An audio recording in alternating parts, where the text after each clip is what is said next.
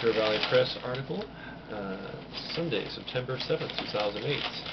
Spill, Valley Police Beat, Spill Closes Highway by Silvio Panta.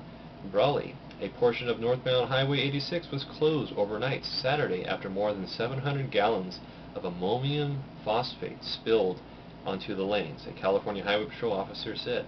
No one was hurt during the 1:30 p.m. spill that covered a large section of the roadway with a fertilizer substance that has a bluish hue and stuck to the ground. A trailer carrying the solution apparently fishtailed and turned over while it was being hauled by a truck, said Highway Patrol Officer Scott Oberg. Cleanup efforts were expected to consume most of Saturday and part of this morning, Oberg said. The incident occurred south of Brant Road at the bridge overlooking the New River.